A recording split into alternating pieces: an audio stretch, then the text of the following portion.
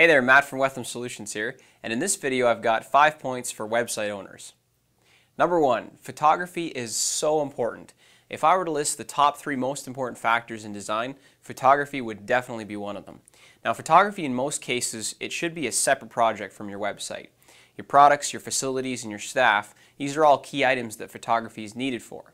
Now stock photography is also beneficial for illustrating concepts rather than actual products, but if you're in product sales, tangible product sales, be sure that you either have very good photos from the product manufacturers or that you have photos taken of your products directly.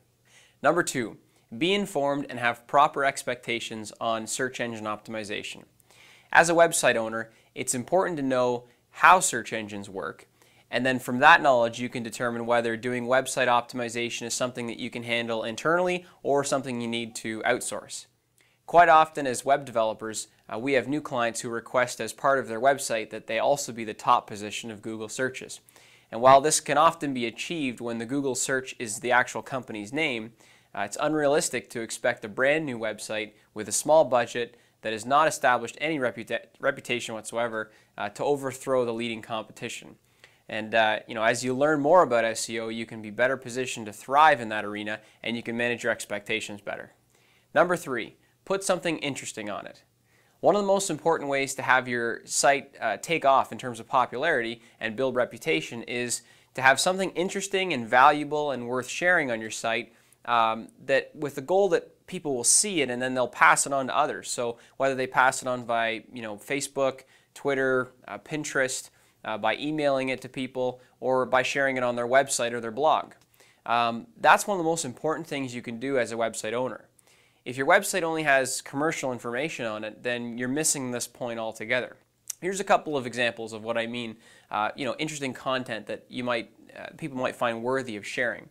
Number 1, a video that you've created, whether it's like the one that you're watching right now that we're doing, informational and just narrative, or simply a PowerPoint presentation with a voiceover. Number 2 might be an infographic, which is basically information that's presented in a really interesting and easy to follow way, like the one that I've shown here in the video. Third idea might be a poll.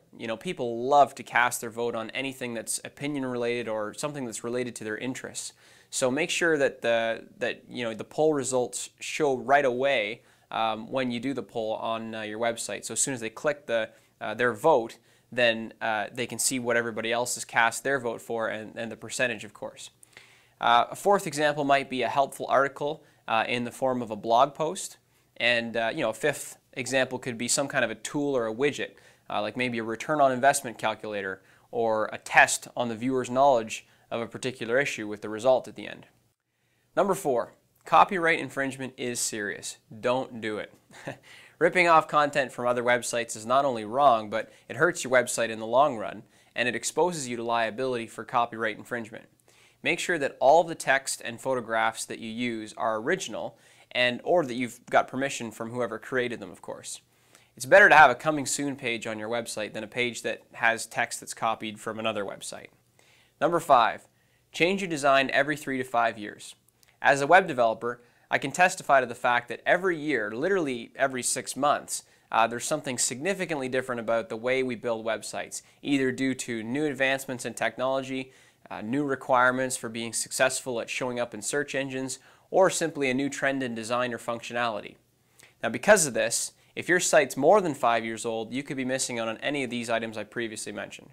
Budget for a new site every 3 to 4 years, but at the very most 5.